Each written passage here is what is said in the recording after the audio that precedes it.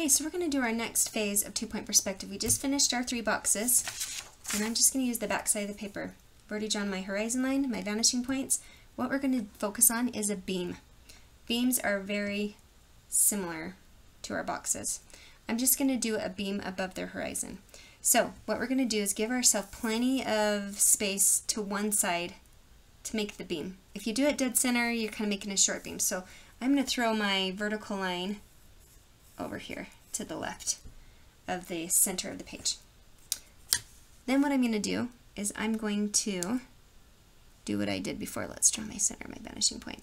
Just like I would with the box, I'm going to go from my top of my vertical line to the vanishing point. I'm going to go to this vanishing point on the other side.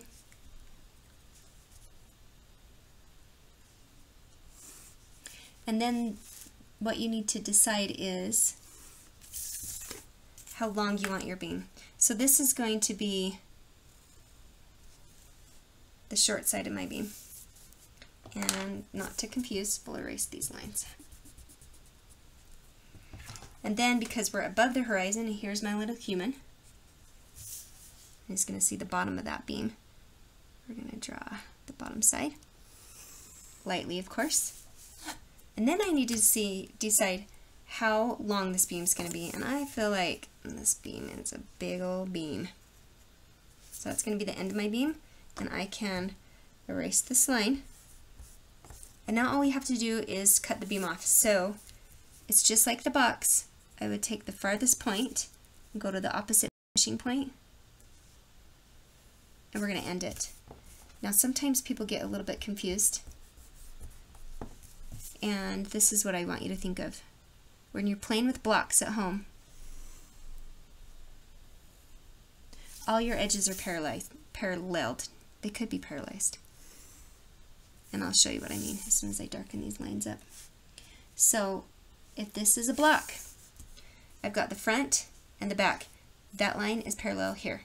This line is parallel there. Okay? I've got the top of the block and the bottom are parallel. And the front of the block and the back of the block are parallel. The bottom of the block to the back of the block is parallel. If all of a sudden you have a line that's wonky, something's wrong. You need to make sure they're all parallel. And it's very easy to think about it if you break it down that way. If one side is going in a different direction, something's wrong. Now you should always be either using your vanishing points or the ruler when you're going vertical. You should never just freehand an angle. When you freehand an angle, then you get all skewampus. That's how you do a beam. If you do a beam below the horizon, it's the same idea as your block that we did in the very first step. We're just going to see the top of it as opposed to the bottom of it. We'll cruise really fast on this one.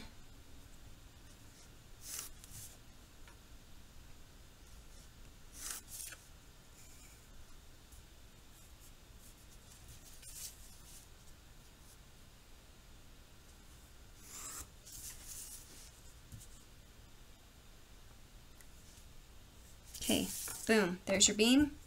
Let's erase these lines to help you. You can decide where your light source is. Boom, boom, boom, boom, boom. And shade things in. This underside would be dark. Voila.